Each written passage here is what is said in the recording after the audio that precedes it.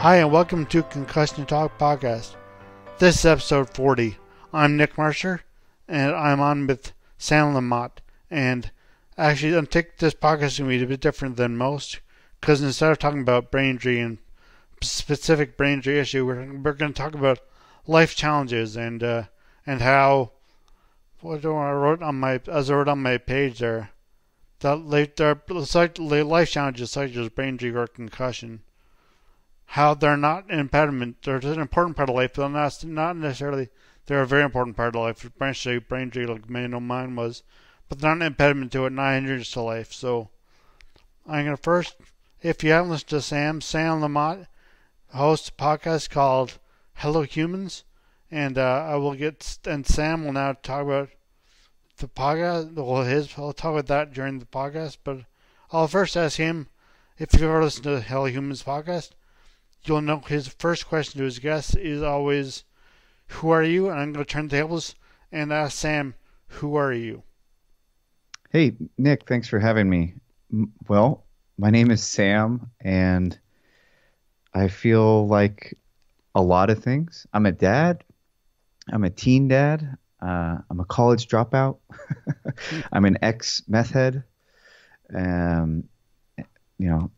Alcoholic and addict in recovery. And those are all things that are very much like how I identify. I have this podcast called How to Human, and it's part of this company, like you mentioned, Hello Humans, which is about really sharing the truth of what it means to be human. And I'm not saying that other people aren't truthful, but I just feel like if you go into your friend's house and you see that they have a laundry hamper full of dirty laundry, well, you don't think too much about it because you know inherently that they have dirty laundry. But if we don't know about each other's inner lives and our hardships and our struggles, whether it's depression or, for me, it comes in the form of depression and suicidal ideation and really crippling anxiety at times. And it's hard to talk about, especially when you go onto social media and everybody has the perfect life with the perfect job, with the perfect wife or husband. And it's easy to feel like,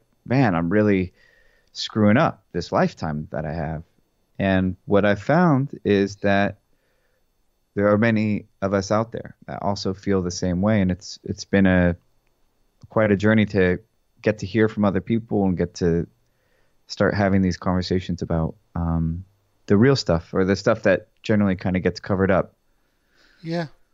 And no, that's, because I find a lot, as I mentioned before we started recording, that a lot of times I know I did before I had my brain injury, I just wanted to get, as you say, as everyone says, wants to get back to their old life and wants to get back to, for me, it was hanging out with friends and playing sports and going to university, and how that is, although that was important to me then, it's still important. It's still important to me, kind of, but not as much because it's now. Well, now so I'm older, but as I look at it, it's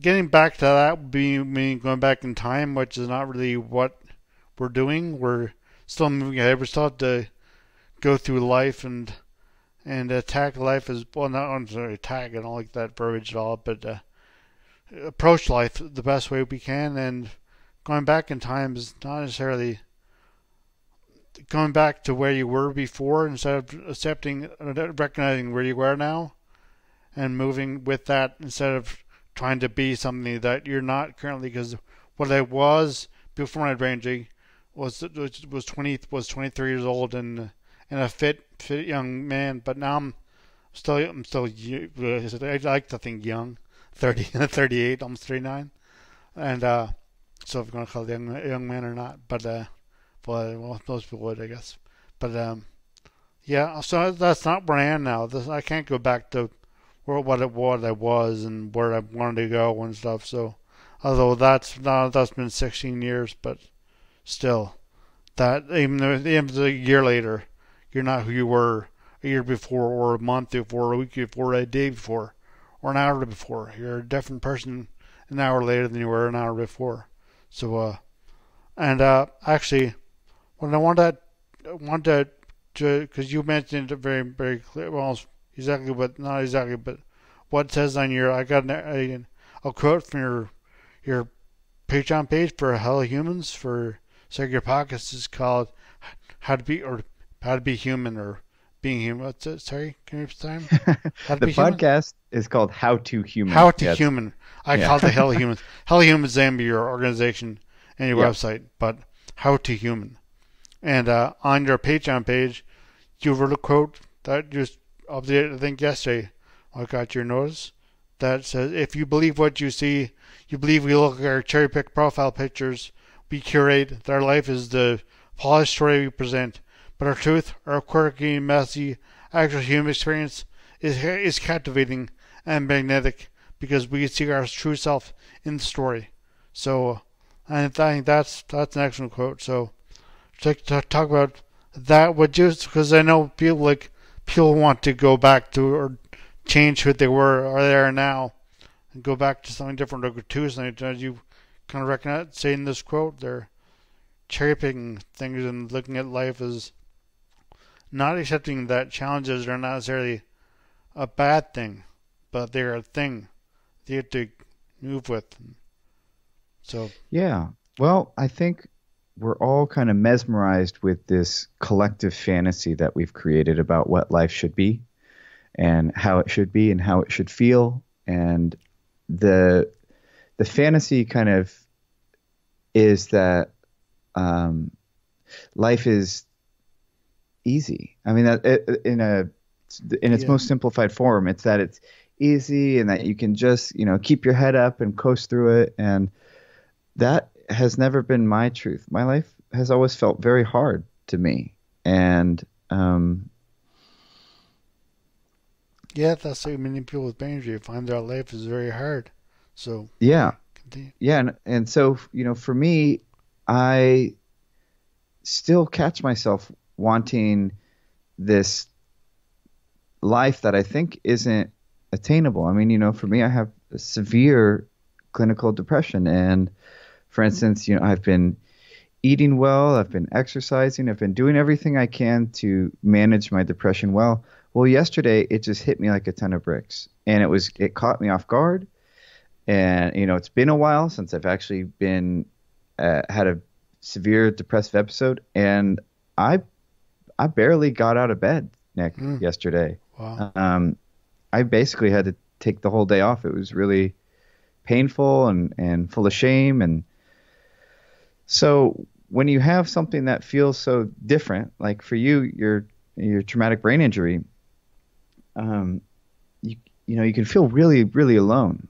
Yeah. And I think that's the beauty about programs like this, or like How to Human, is that it's really about getting this stuff out of the shadows. And everybody has such a different life experience that for people who are dealing with like, let's say, traumatic brain injury related difficulties, it's not going to be very helpful for somebody to be given advice based off of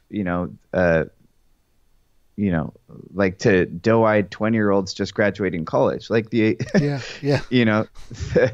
the challenges are different, and the way to live a high quality of life is different. And so for me, it's really about making connection to other people who understand what it's like for me. So when I'm struggling, I have people who understand. Yeah, no, that's excellent because then you create and the second network is a kind of cliche word. All these words are getting very much used by everyone. So you say you create a network. That's like something said every single like government, commercial business, and it could be annoying, but you could just have a group of friends that are just there for you, and they'll understand, even if they don't understand necessarily, because the friends who haven't experienced what you've experienced with depression, they at least that they'll support you, even though they may not fully understand what your situation is. For example, I don't know what depression feels like. I mean, I'm lucky enough that my I don't know. I'm feeling really. I mean, I've had obviously some tough things, but I mean, I'm feeling I'm feeling good, and but I'm still very interested to hear what. I don't know if you can describe it or if it's even describable. If you can, even if it's possible to describe it, well, you can't. It's not possible to describe a lot of things.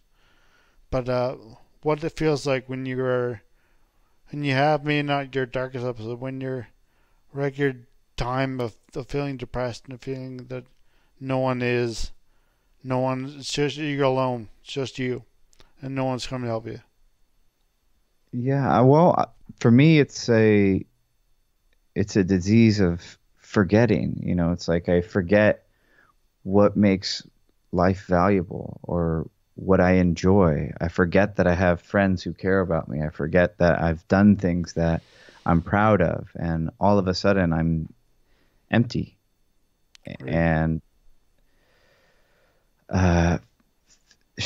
full of shame and sad, and it's literally there's no quick fix. There's no way to snap exactly. out of it. You have to buckle up and see where this thing takes you. And sometimes it means doing things you don't want to do. Like, for me, it's like getting on a cardio bike, which isn't going to fix my depressive episode, but it's part of the solution for when I come out of it. I don't want to have destroyed my life by not doing anything. So it's almost like giving my future self the gift of, okay, well, let's still keep up the exercise routine, even though you literally don't see any point in it. Let's still eat relatively decent food, which I was not able to do yesterday. No, and that, I've had a pretty strict kind of regimen. I eat foods that are good. You're in California, aren't you? Yeah. Yeah, so I'm in Newfoundland, which is opposite, and it's an island, and it's cold, and well, it's not too cold today, but it's cold in California, and so nothing grows here. It's all rock, so it's like the stuff grows here. Stuff will grow if you really put some big like amounts of soil there. But I mean, it's not California if you can actually get stuff. So that's an issue that a lot of people deal with, not being able to eat well a lot of times. In Newfoundland? Yeah, like wow. I know you're eating of some. You mean like you're eating like healthy food though? You mean like good food, like good fresh food? Do you mean you say you weren't able to eat well yesterday? Or you No, mean I mean, enough? yeah, normally, I mean, just in terms of feeling my best, what helps me feel my best is eating like fresh whole food. So that, that means like, good quality meat, foods that aren't processed, that are low in sugar. Sugar really has a strong impact on the way my mind works. I try not to eat like really simple carbs. Like I don't want to eat bread just for the sake of having bread. If I want a carbohydrate, I could get something more complex like brown rice or quinoa or something that just doesn't just turn to sugar immediately in the body. And yeah, yesterday, I mean, unfortunately, just things kind of went off the rails, and I used food like a drug and just ate very sugary food. And I woke up this morning and it had subsided a bit. I still don't feel 100%, but no. Well, thank you for doing this show thing, because this is, if it's hurt at all, then don't think that's going to help at all. Then there's no point in doing it. So. Yeah, I'm really honored to be a small part of your show. I think this is really cool what you're doing, Nick. Oh, thank you. Thanks a lot. And actually, I was because we were saying before, talking about food, the thing about you led into it very well, and then I got not confused, but sidetracked by this talk of food, which happens a lot with me. I love food.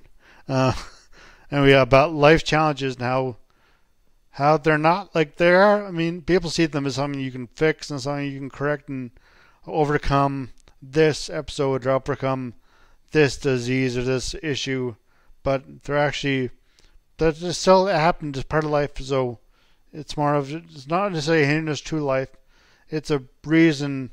It's an aspect of your life. It's part of your life. Can you talk about that a bit? How any issue you have is not necessarily a hindrance to it, even though it may be tough, may be upsetting, may be difficult, maybe all things, but it is part of your life, and so how you can move forward with that as part of your life and not look for a quick fix or any fix or just to improve your life and not necessarily coming across it as a thing that you can move past and leave behind and forget about.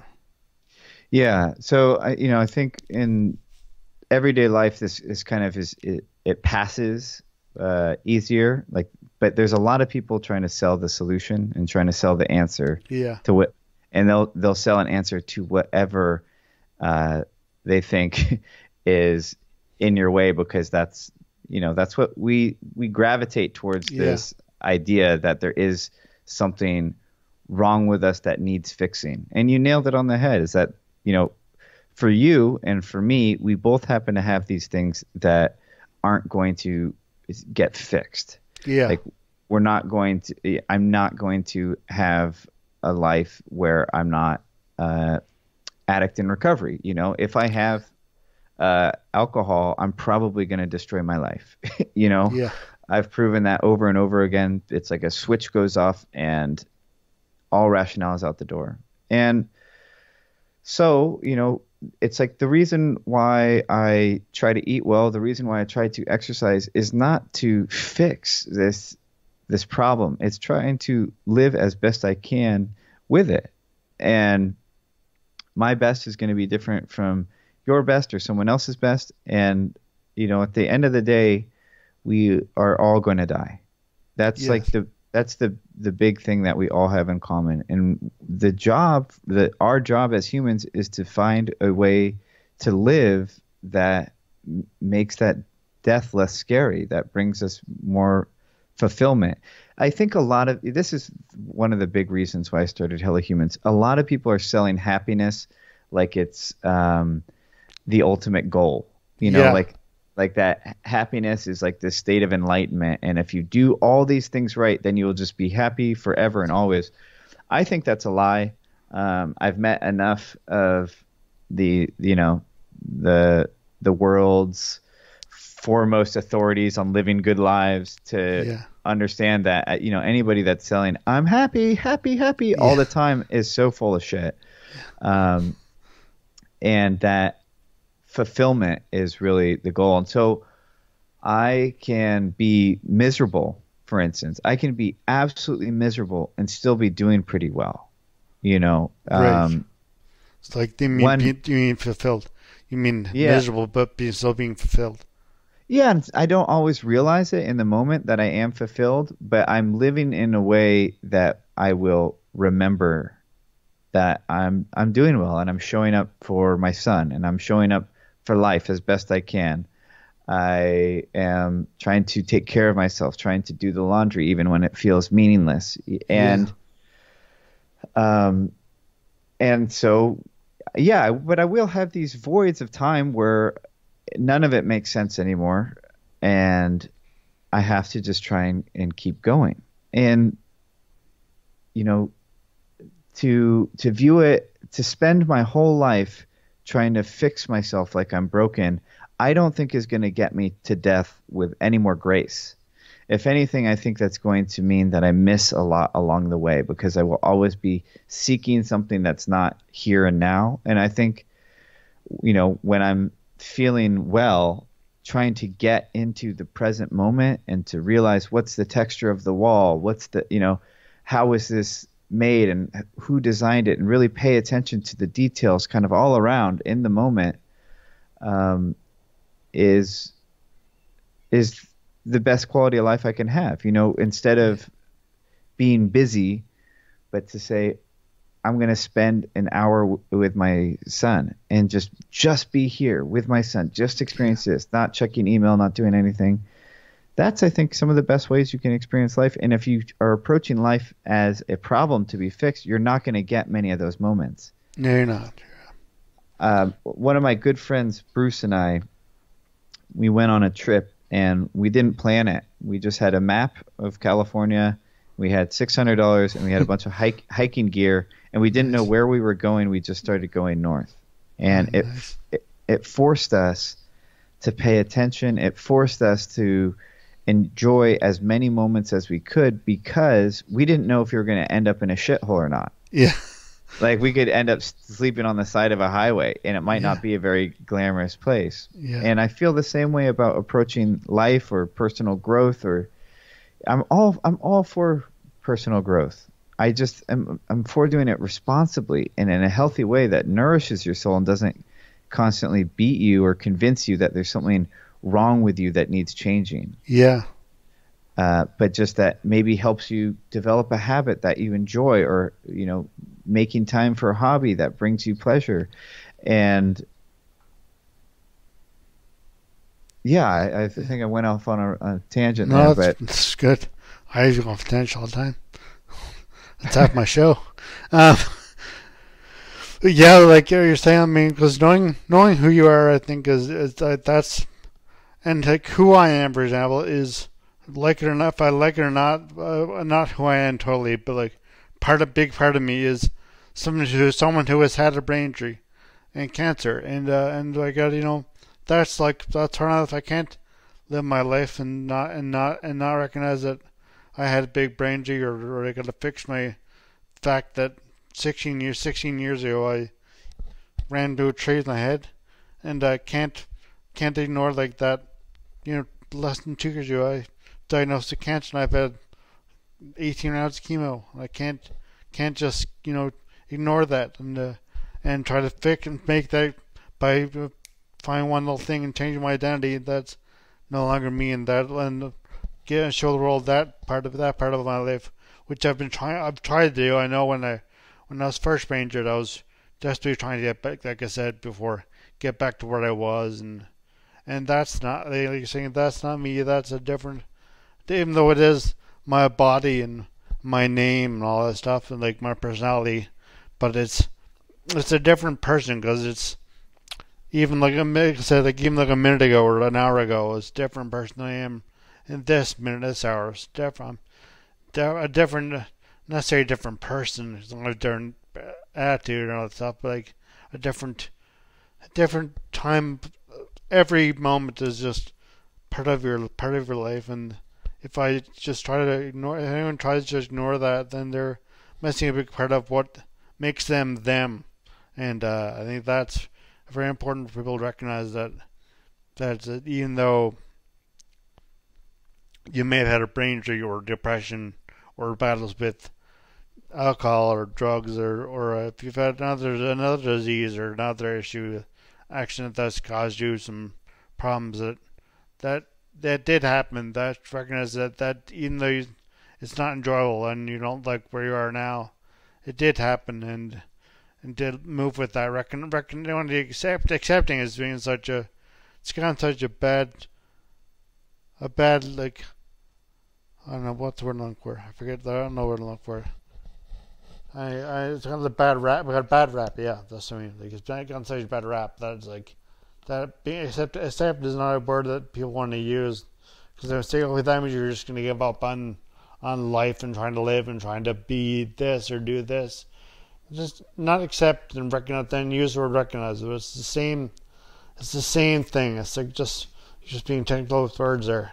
But what I actually want to mention also is that when I first listened to your podcast, it was because you were interviewing Lisa Genova, and yeah, I love her. Yeah, I read two of her books, and I saw you interviewed her, and I was like, oh, I gotta check out this podcast, and she mentions talking about external identity, how you lose your, with I think it was you're talking about Alzheimer's, and also then she was talking about the O'Brien's and Huntington's disease and ALS and losing your identity. But people feel like that way when after a brain injury, or maybe I guess you do after when you had depression, you don't know who you are, and you lose your identity, and external identity is something that we present to people. So can you talk about how what you've learned from your guests and your life, for example, about how external identity, your external identity, is not necessarily, doesn't make you. It's not your identity necessarily, in the true sense. Yeah. Well, on one level of external identity, like, I screwed up a lot. And so I think a lot of things that people cling to, like their education or their achievements, that isn't part of what I can hang on to. I was basically high and drunk from 12 to 22. I mean, it really got bad at around 14, but it started at 12. And I dropped out of college. I became a meth head. And so, I really started my like, I would say even like teenage years at 22. And so I'm not somebody who has these anchors. I think that lots of people may have that really, I went to this school and that defines who I am. But I do get trapped in it sometimes. I mean, one of the things, this may be completely unrelated, but there's like this dangerous idea of should that I get trapped into. Yeah. Like, oh, I should be this. Like, that my word mom, is so dangerous. Yeah. Yeah, my mom's a successful writer, and so it's like I should be a better writer, or I should be a better drawer, or I should be further along. My podcast should be more successful than it is, and I frequently have to combat that. And it's not, there's unfortunately there's no like, easy solution. It's a process, like most of life. To anyone listening, please be careful of anyone selling solutions to life, because if only it were so lucky to, take a pill or start meditating or whatever to just change everything. And I haven't met really anything that works that way. But I have figured out practices that work. I think mindfulness and meditation can really help, when you're thinking really negative thoughts, to just observe them. Maybe try and take a step back and observe them. That's helpful. It's not going to make the problem go away right away. But when it comes to my external self, there's a part of me that has this very toxic image of what my external self is, that I am this super productive achiever that is destined for greatness. And that's actually not who I am. I'm like somebody who is doing the best they can, but I'm somebody who also am going to need to take breaks and can't work for 18 hours a day and still have a good quality of life, because I'll just fall apart. I will literally fall apart. And well, that relates very well to, I know, people with brain concussion, like the energy, and that is all you think you are productive, you want to be productive. Your external identity is someone who's very, very productive. You do get tired, and you need to take breaks. You see that you need to take breaks, or you're going to fall apart. Yeah, and that is part of it. And so when you are talking about the solution, which I think is the internal thing, it's about learning to trust yourself again. Yeah. Really learning to trust yourself again. Learning to know that if that quiet voice in your mind is saying you need to rest, it doesn't matter what's in the way of that. You need to rest. Yeah. Or if you have this person, for me this has come up, is you have somebody who you really love and care about, but every time you hang out it makes you feel bad, or you feel less than, or you it's not good for you. You need to get some distance. Even though you care about that person, you need to get some distance. And for me, I've had to kind of, I wouldn't say it wasn't as dramatic as like cutting people out of my life, but it was just going, you know what, these interactions aren't good for me. And it's the same with, I try not to teach myself with shame anymore. That's so my MO is like, I want to wake up out of bed and get myself going by going, yeah, there's someone out there working so much harder than you, and you just need to get up and do it. And that's talking to myself that way is, I can get short-term effects from it, but in the long term, it really damages me. And so, like, for instance, yesterday I missed my podcast deadline. It didn't come out on time. I'm going to have to go back and release it a day late. And that's kind of the way my whole life is like a day late. Yeah. And I have to learn how to approach these situations with grace, with not abusing myself for not being the way I think I should be, but to go, okay, Sam, Nick, I really want to get my podcast out on Mondays. I've never been able to do it. I've never even been able to get my podcast out on a regular schedule. It's like exactly, it kills me. Honestly, it kills me because the industry it's not really a day late though. It's just a day that it comes out. So late is relative. But I know, but it doesn't even come out on Tuesdays. It's all over the place. Yeah. And because I'm kind of all over the place. And it kills me, and I know if it came out on Tuesday or if it came out on Monday and people could count on that, it would be better. I know that, but yeah, same. My journey from getting from where I am, which is kind of all over the place, to where I want to be, which is having a very reliable publishing schedule, is a journey that I can't abuse myself along the way of it. It's something that I'm going to have to figure out with compassion and with kindness. It's like I want to enjoy what I do. I can't destroy myself in the process. That's a very, very good point. And I think it's a great spot to actually ask you about your own publishing and your podcast website. And well, before I ask you about that stuff, but just how did you get started on how did you start your podcast? Did you start your podcast first, or your blog first, or writing first? Which one did you start first? Yeah, I started writing first. I had a devastating heartbreak that I felt suicidal and alone, and I had really screwed up. That's why I was heartbroken. It wasn't like, oh, the relationship didn't work. It was like I had ruined the relationship, really. And that's a whole nother thing to confront, that I could destroy something I, quote unquote, cared about so much. And I just couldn't find anything out there. I mean, it's probably similar how you started Concussion Talk. I couldn't find anything out there that was speaking to me, that was telling my story. And that's why, the same way it's so important that you show up.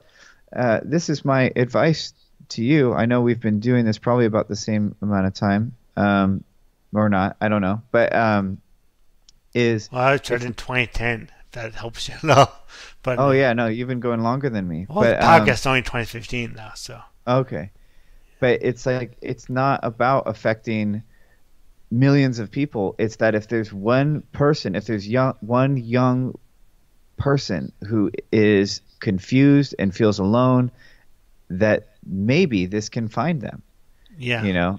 Maybe this thing can find them. In my case, it's a little bit more generalized, which has its ups and downs. This is very specific. If somebody has a traumatic brain injury and they're feeling deeply alone, this has the power to speak to them in a way that Oprah never could. I hope so. Yeah. And that's why I started it. I started it because I know that there's other people in this space, and I'm very grateful that there's other creators creating in this kind of, vulnerable, open, let's talk about the hardship of life kind of space. But I want to at least be one of them. I want, if you're feeling completely screwed, I'll try not to swear on your program. Yeah, don't worry about it. If you're feeling completely screwed, I want you to know of one place you could go to where somebody also feels screwed all the time. Right. That's excellent point. Yeah, it's not always happy or info that's necessarily so pertinent to anything that's going on, but it's just life, and just that's not always. Sometimes you don't feel as good, or somebody doesn't feel good, and they want to talk to somebody about it or hear somebody speak about it. Yeah. So she'll give you a chance now to actually. That may not be the best segue in the world, but I'll work on those.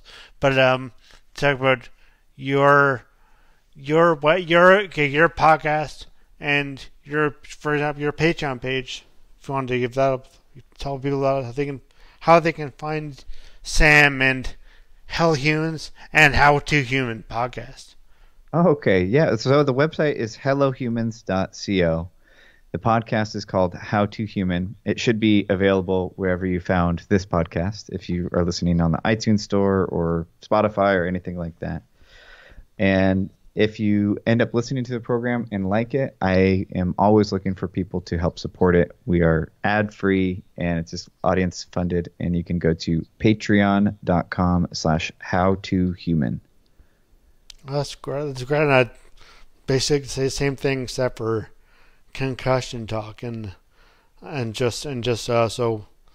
thank you so much, Sam, for being part of this podcast, and I hope this reaches people who may have felt that it's great to listen to people talk about brain advances and information about it, but also want to hear about what it means, what it means to have an injury and their emotions, and what that's okay to not feel great all the time, to feel sad or upset or lost. So and I think you've definitely articulated that for a lot of people, and as your podcast does too, your How to Human podcast, and of course your Patreon page and your website. But yeah, that quote is on the quote from your Patreon page. I've put it on my promo page for this podcast on Concussion Talk, and so I encourage you to go to his Patreon page and read the quote, and read his Patreon page to see more about what he's doing. And I think Sam's been a great guest, so thank you. And I would just like I'll take this time just to thank everyone for listening, and as Sam said, Sam was saying his schedule is when this podcast come out, and I don't even know who my next podcast guest will be. So when I find out, I will try to get them. Like I said, like a Tuesday or Monday or Tuesday, who knows? But so the next podcast, I hope you'll listen. But I don't know when it'll be, but it'll be hopefully next week. And yeah, so thank you all for listening, and please visit Sam's pages, hellhuman.co, and please visit my page, concussiontalk.com, and I have a Patreon page as well. You do? Patreon, oh, cool. Yep, patreon.com, patreon.com/concussiontalk. But I have right now my cousin Gareth, so thank you very much, Gareth. He's the one. He's the $1. He's the $1 who contributed to that. He told me about the Patreon. I guess was 4 years ago, 4 years ago almost. So, but yeah, I'm on Spotify, Google Play. The podcast is on. It's more spread out. It's on Amazon, not Amazon. It's everyone saying Apple iTunes Store, Apple Podcasts, I enjoy SoundCloud, YouTube, Spotify, and Google Play Music, and Stitcher now. And so there's lots of places to get the podcast, and only one place to get my blog and website, which I haven't written a blog in a long time. But that's concussiontalk.com. And so thank you all. I hope you listen again. And yeah, so and thanks again to Sam for everything. So I'd like to that's it. So thank you so much for everyone, and hope you listen again and listen to Sam's podcast as well. Thank you. Thanks, everybody. Thanks. Music at the beginning of this podcast is by Ben Sound. www.bensound.com.